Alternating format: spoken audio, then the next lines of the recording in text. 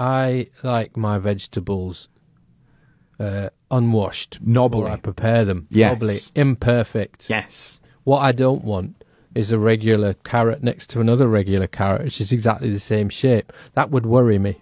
That would bother me a great deal. The habit of talking about yourself and your work is a little bit like, you know, you should be able to explain and justify what you do. But if it becomes a thing in itself, then it just gets boring, and it's like looking at yourself in the mirror. Some people probably enjoy that. I'm not particularly fond myself. So you sort of do it for a bit, and then you have to walk away, because otherwise you get into this sort of mental feedback thing. Yeah. You know, like years and years ago when I did have to do a lot of interviews in order to get people to listen and whatever, you get into this thing where then that sort of analysis about what you're doing feeds into what you're doing. So you find yourself explaining what you're doing while you're doing it, which is not healthy, not good for you.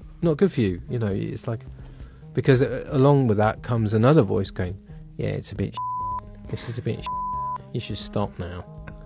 So I think there's a limit to how many times you should explain things.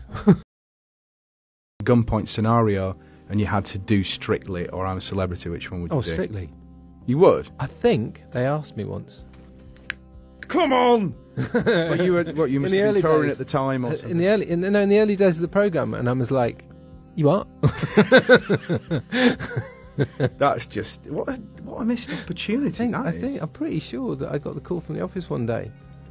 Yeah, I'm not going to bother checking that. Who cares? Well, that's good to know anyway, that it would be Strictly 2020. You know, maybe we could both do it. That would be good. Well, actually, you and me in tights. Well, why not? I mean, they're talking about doing the sort of introducing it. For God's sake, you know, it's 2020 next year. Same-sex couples and stuff. Right. So it's time. Oh, you mean you and me? We don't have to do it together as a couple, but if they coupled us up, but no, we need a professional. Paul and I went down to France, and with Nigel Godrich, with this sort of hum-ha sort of thing. And on the way back, we're all sitting on the train going, well, of course, we can't afford it. So anyway, never mind. And he makes a phone call, and he comes back and says, yeah, Netflix, they're going to pay for it.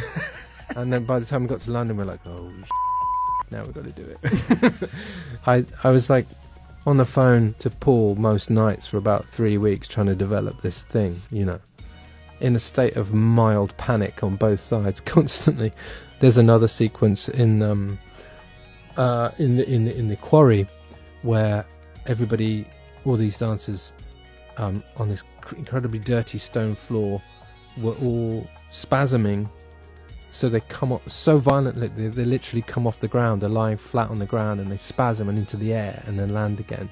And some of these guys were just literally turning up that day from elsewhere in Europe, being shown how to do it and then nailing it within an hour. I've never seen anything like it. It's like a musician reading music, I suppose, isn't it? Yeah, it was like an orchestra. You know, they work like an orchestra works. Do you ever look at, just for fun, at other people's interpretations? Because they've got these websites now, which I've only recently come to light for me. You know, where people sort of try to analyse your lyrics. Can you imagine? I've got some here. The last thing I need. Let's have a look at this. Oh my god. Okay, so on the Dawn chorus from the album. Oh yeah. Because the first line is back up the cul-de-sac. Cul-de-sac is French for a dead end. With these opening lines, Yorke states that the main character in the song is heading nowhere in life and will continue to do so. Wrong. Unlike Videotape from In Rainbows, which focuses on accepting death and leaving a legacy, Dawn Chorus seems to do the opposite. If you could do it all again implies unrest or denial with the way your life went. Completely wrong. I was really happy that her and her brother are being given the freedom to do what they want, and no one's jumping on them. Yeah. That they really are doing what they want, and because she's being herself, people are into it. It's like, yeah, that's what it is. Remember, you know, before everybody started telling you what to do, and you got auto-tune to.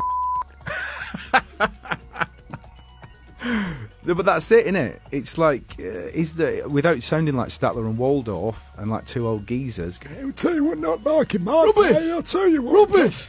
He can't properly sing, you know. Looking back a bit at the sort of Kid A stuff, because the anniversaries that's coming up. Been going through the tapes a bit with Nigel. That's pretty crazy. Is it? I mean, but mostly it's crazy because you're like, huh? How do we get that? How? Don't get it. I was listening to Spinning Plates going, wow, how did we get there? Yeah. And then I remember, oh yeah, I know. I recorded something on a little sequencer, and then Nigel was spinning it backwards on the tape, and I went, wait, that's it. So we turned the tape over, and then I remember like Colin just putting this weird Rhodes thing on it, and then deciding to record the vocal backwards and then spin them forwards and then learn that and blah blah blah. And you go, but how? Why?